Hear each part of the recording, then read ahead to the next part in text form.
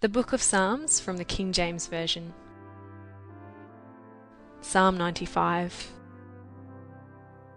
O come, let us sing unto the Lord. Let us make a joyful noise to the rock of our salvation.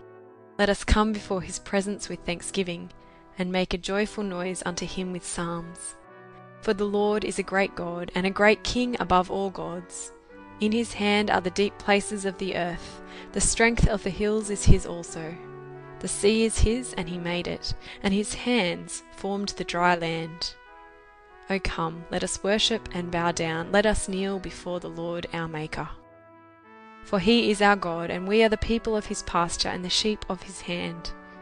Today, if you will hear his voice, harden not your heart as in the provocation, and as in the day of temptation in the wilderness, when your fathers tempted me, proved me, and saw my work. 40 years long was I grieved with this generation, and said, It is a people that do err in their heart, and they have not known my ways, unto whom I swear in my wrath, that they should not enter into my rest.